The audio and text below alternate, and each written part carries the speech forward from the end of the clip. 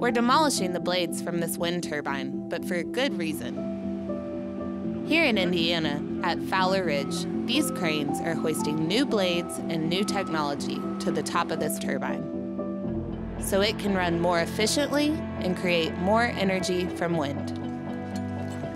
The turbines are around 150 meters tall. That's about as tall as a 50-story building.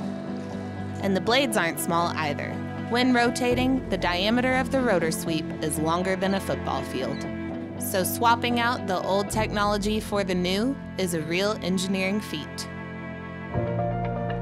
This is the last set of turbines on the wind farm that we're currently repowering. We're upgrading 40 of them.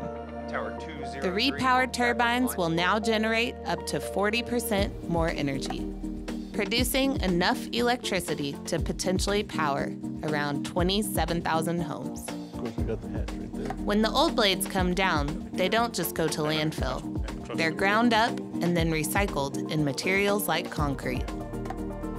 This is one more way we're turning plans into action, supplying the energy that the world needs today and building the energy system of the future.